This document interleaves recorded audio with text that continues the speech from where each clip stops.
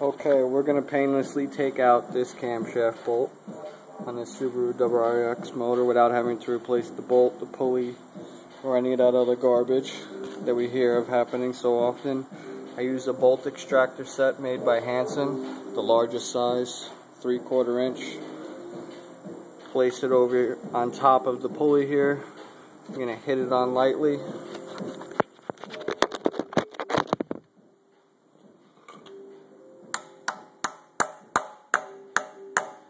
So it sits flush on there. And then you need an 1 1/8" ratchet. I prefer snap-on.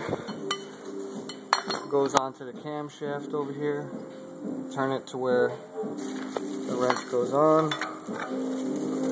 to hold it in place. And I simply just use an air gun on here. Should zip it right off.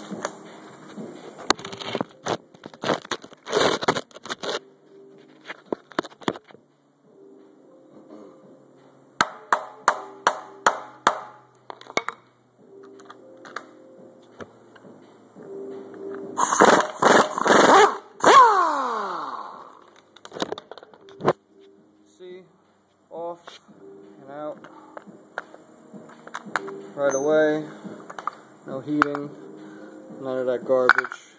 And best of all, we didn't mess up the threads, so the bolt is usable again.